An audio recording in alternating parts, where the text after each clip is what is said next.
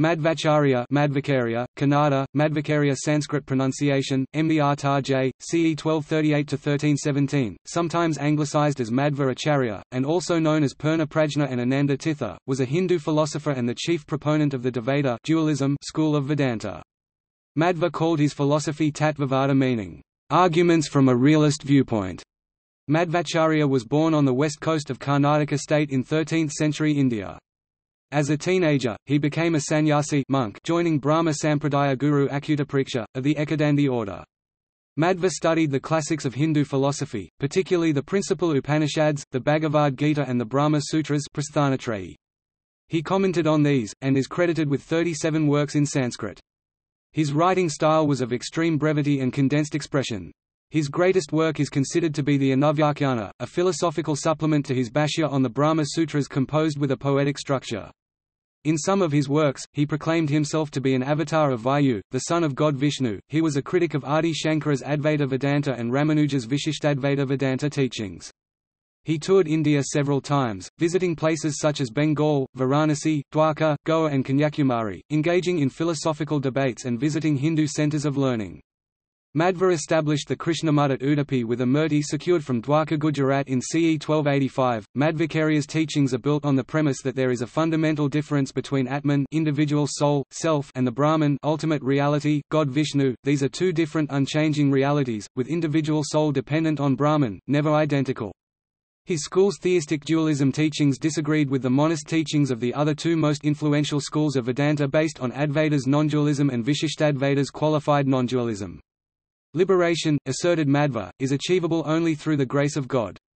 The Dvaita school founded by Madhva influenced Vaishnavism, the Bhakti movement in medieval India, and has been one of the three influential Vedanta philosophies, along with Advaita Vedanta and Vishishtadvaita Vedanta.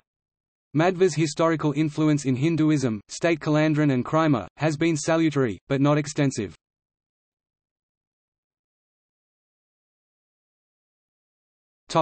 Biography. The biography of Madhvacharya is unclear. Many sources date him to 1238–1317 period, but some place him about the 1199–1278 period. Madhvacharya was born in Pajaka near Udupi, a coastal district in the present-day Indian state of Karnataka. Traditionally it is believed that Nadantalaya Sanskrit, Madhyageha, Madhyamandira was the name of his father and Vedavati was Madhvacharya's mother. Born in a Tulu-speaking Vaishnavite Brahmin household, he was named Vasudeva. Later he became famous by the names Purnaprajna, Anandatirtha and Madhvacharya or just Madhva. Purnaprajna was the name given to him at the time of his initiation into sannyasa renunciation, as a teenager. The name conferred on him when he became the head of his monastery was Anandatirtha. All three of his later names are found in his works. Madhvacharya or Madhva are names most commonly found in modern literature on him, or Dvaita Vedanta-related literature. Madhva began his school after his Upanayana at age 7, became a monk or sannyasi in his teenage. He joined an Advaita Vedanta monastery in Dwarka, Gujarat, accepted his guru to be Achyutapriksha, who is also referred to as Achyutaprajna in some sources. Madhva studied the Upanishads and the Advaita literature, but was unconvinced by its non-dualism philosophy of oneness of human soul and God, had frequent disagreements with his guru, left the monastery, and began his own Dvaita movement based on dualism premises of Dvi, asserting that human soul and God as Vishnu are two different things.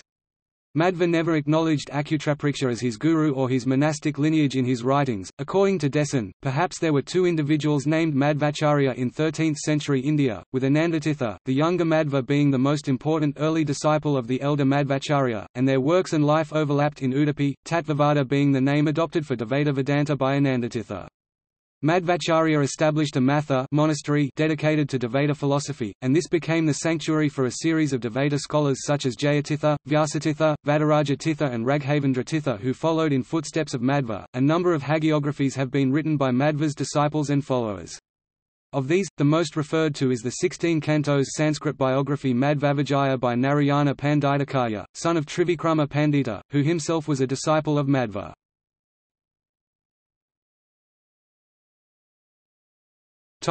Self-proclamation as being avatar of wind god. In several of his texts, state Sama and other scholars, Madhvacharya proclaims himself to be the third avatar or incarnation of Vayu, wind god, the son of Vishnu. He, thus, asserted himself to be like Hanuman, the first avatar of Vayu, and Bhima, a Pandava in the Mahabharata and the second avatar of Vayu. In one of his Bhashya on the Brahma Sutras, he asserts that the authority of the text is from his personal encounter with Vishnu. Madhva, states Sama, believed himself to be an intermediary between Vishnu and Dvaita devotees, guiding the latter in their journey towards Vishnu.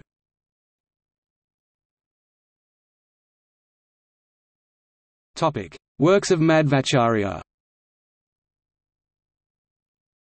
37 Dvaita texts are attributed to Madhvacharya. Of these, 13 are Bhashya review and commentary on earliest principal Upanishads, a Madhva Bhashya on the foundational text of Vedanta school of Hinduism, Brahma Sutras, another Gita Bhashya on Bhagavad Gita, a commentary on 40 hymns of the Rig Veda, a review of the Mahabharata in poetic style, a commentary called Bhagavata Tatparya Nirnaya on Bhagavata Purana, plus stotras, poems and texts on Bhakti of Vishnu and his avatars.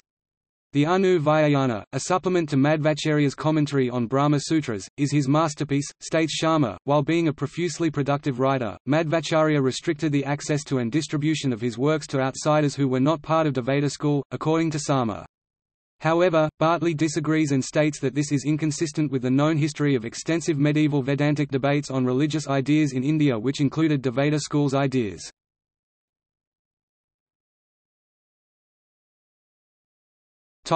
Madhva's philosophy.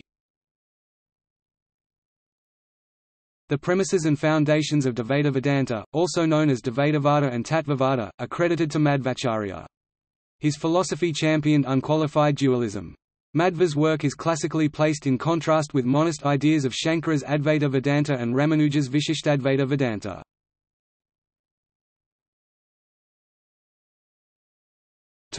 Epistemology. Madhva calls epistemology as Anu Pramana. It accepts three pramana, that is three correct means of knowledge, in contrast to one of Charvaka and six of Advaita schools of Hindu philosophies. Pratyaksha means perception. It is of two types in Dvaita and other Hindu schools, external and internal.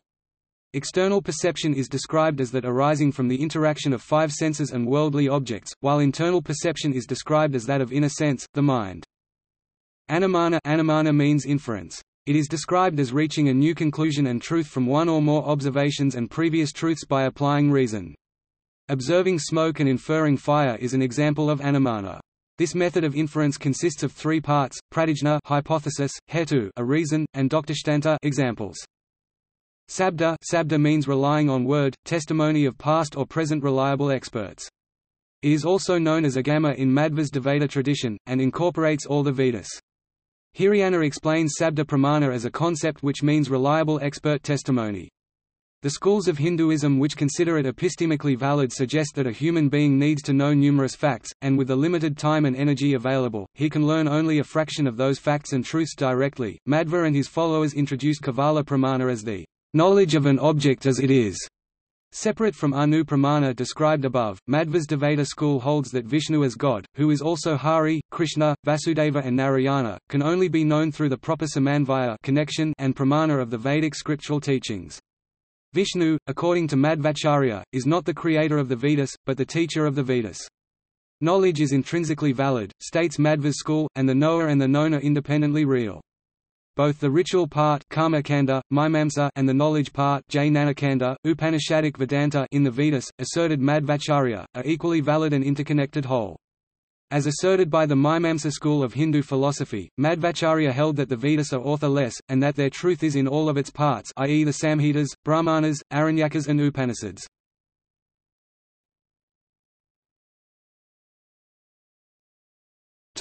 Metaphysics. The metaphysical reality is plural, stated Madhvacharya. There are primarily two tattvas or categories of reality: Svatantra tattva, independent reality, and Asvatantra tattva, dependent reality. Ishvara, as God Vishnu or Krishna, is the cause of the universe and the only independent reality in Madhvacharya's view. The created universe is the dependent reality, consisting of jiva, individual souls, and jada, matter, material things. Individual souls are plural, different and distinct realities.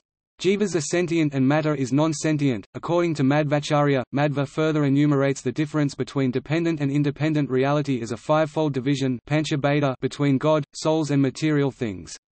These differences are 1 between material things, 2 between material thing and soul, 3 between material thing and God, 4 between souls, and 5 between soul and God. This difference is neither temporary nor merely practical, it is an invariable and natural property of everything. Madhva calls it taratamya, gradation in pluralism. There is no object like another, according to Madhvacharya. There is no soul like another. All souls are unique, reflected in individual personalities.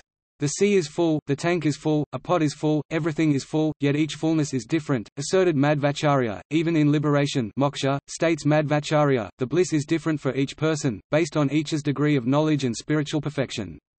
This liberation, according to him, is only achievable with grace of God Krishna.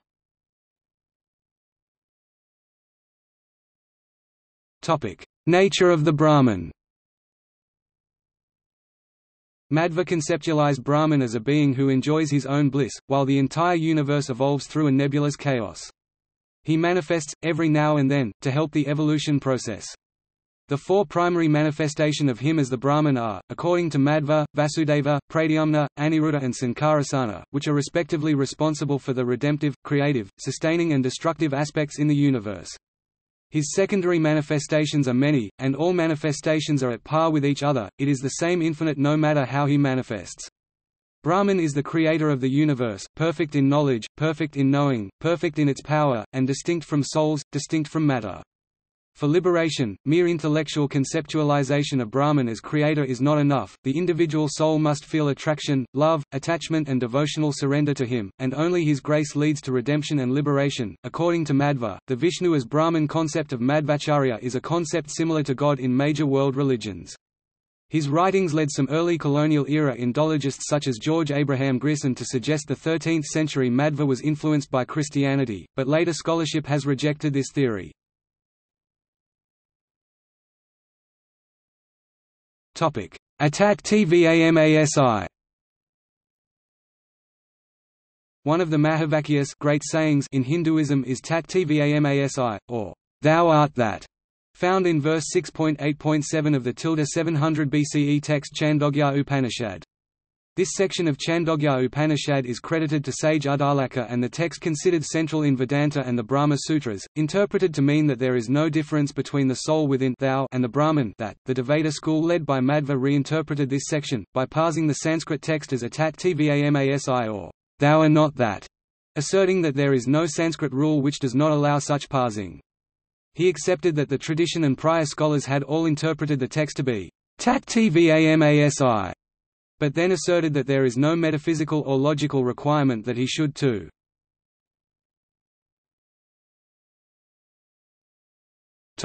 Soteriology. Madhvacharya considered Jnana Yoga and Karma Yoga to be insufficient to the path of liberation without bhakti. Narayana or Vishnu was the supreme god to Madhva, who can only be reached through Vayu, the Son of God. Further, states Madhva, faith leads to the grace of God, and grace leads to the liberation of soul. The knowledge of God, for Madhvacharya, is not a matter of intellectual acceptance of the concept, but an attraction, affection, constant attachment, loving devotion and complete surrender to the grace of God. He rejects monist theories that knowledge liberates, asserting instead that it is divine grace through bhakti that liberates.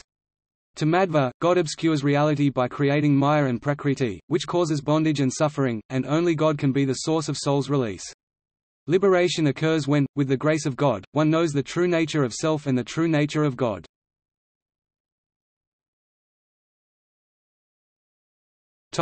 Ethics. Evil and suffering in the world, according to Madhvacharya, originates in man, and not God. Every jiva individual soul is the agent of actions, not jada matter, and not Ishvara God. While Madhva asserts each individual self is the kartritva real agency, the self is not an absolutely independent agent to him. This is because, states Madhva, the soul is influenced by sensory organs, one's physical body and such material things which he calls as gifts of God. Man has free will, but is influenced by his innate nature, inclinations and past karma. Madhvacharya asserts, yathakshasi tatha kuru, which Sharma translates and explains as, one has the right to choose between right and wrong, a choice each individual makes out of his own responsibility and his own risk. Madhva does not address the problem of evil, that is, how can evil exist with that of a God who is omnipotent, omniscient, and omnibenevolent. According to Sharma, Madhva's tripartite classification of souls makes it unnecessary to answer the problem of evil. According to David Buchter, this does not address the problem of evil, because the omnipotent God could change the system, but chooses not to, and thus sustains the evil in the world. This view of self's agency of Madhvacharya was, states Buchter, an outlier in Vedanta school and Indian philosophies in general. Moral laws and ethics exist, according to Madhva, and are necessary for the grace of God and for liberation.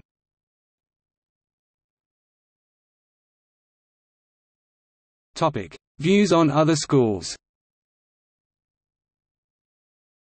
Madhvacharya was a fierce critic of competing Vedanta schools, and other schools of Indian philosophies such as Buddhism and Jainism. He wrote up arguments against 21 ancient and medieval-era Indian scholars to help establish the foundations of his own school of thought. Madhvacharya was fiercest critic of Advaita Vedanta, accusing Shankara and Advaitins, for example, as deceitful demons, teaching Buddhism under the cover of Vedanta.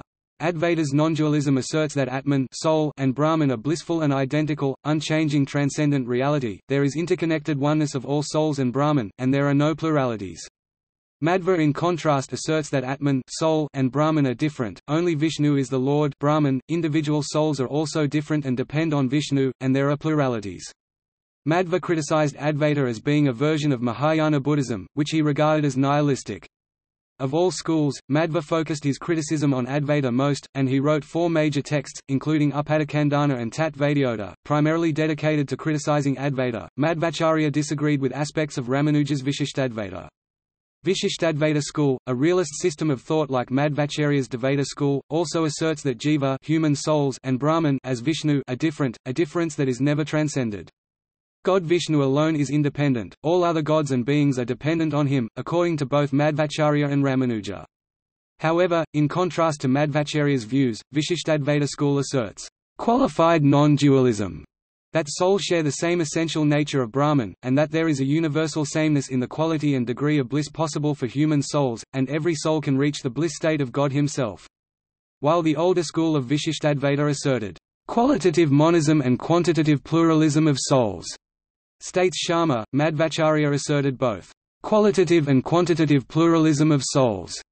Shankara's Advaita school and Ramanuja's Vishishtadvaita school are premised on the assumption that all souls can hope for and achieve the state of blissful liberation. In contrast, Madhvacharya believed that some souls are eternally doomed and damned. Madhvacharya's style of criticism of other schools of Indian philosophy was part of the ancient and medieval Indian tradition. He was part of the Vedanta school, which emerged in post-Vedic period as the most influential of the 6 schools of Hindu philosophy, and his targeting of Advaita tradition, states Bryant, reflects it being the most influential of Vedanta schools.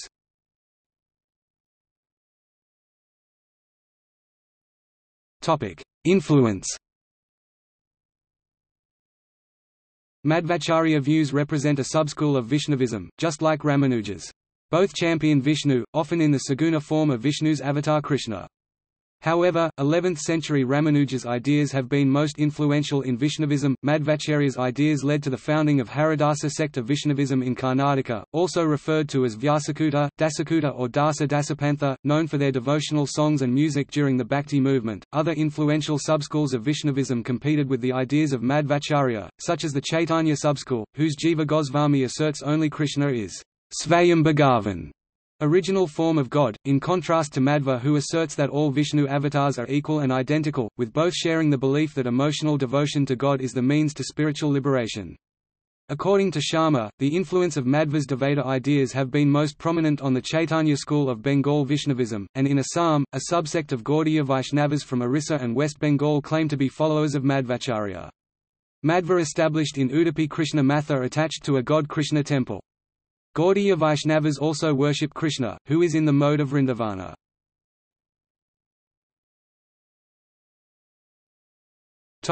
Hindu-Christian controversies.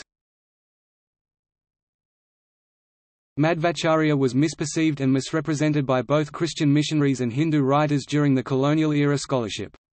The similarities in the primacy of one God, dualism and distinction between man and God, devotion to God, the Son of God as the intermediary, predestination, the role of grace in salvation, as well as the similarities in the legends of miracles in Christianity and Madhvacharya's Dvaita tradition fed these stories.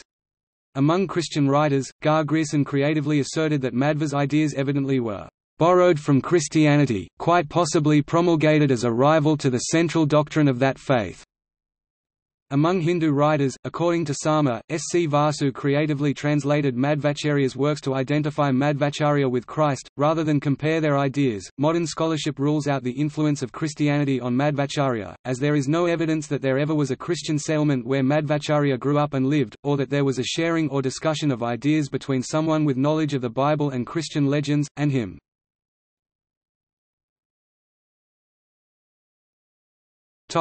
Monasteries.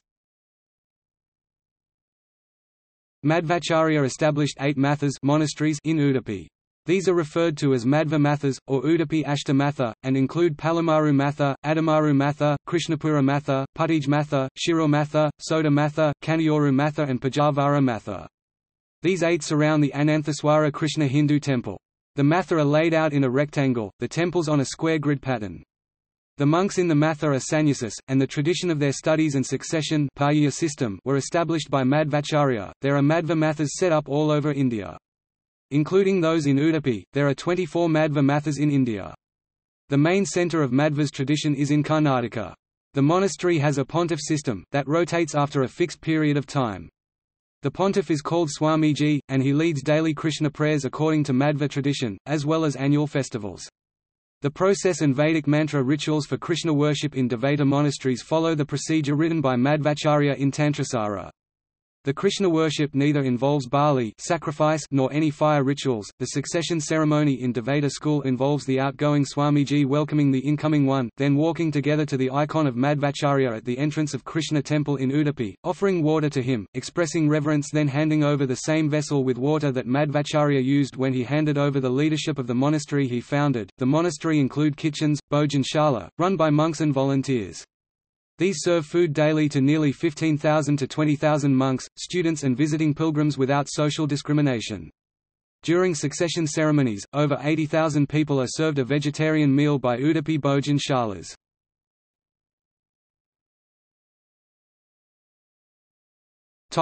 Film. In 1986 a film directed by G. V. Iyer named Madhvacharya was premiered. It was one of the films made entirely in Kannada language.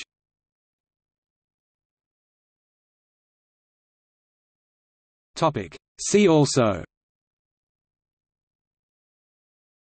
Brahma Sampradaya, Madhva Brahmins, Dvaita literature, Ashta Mathas of Udupi. Notes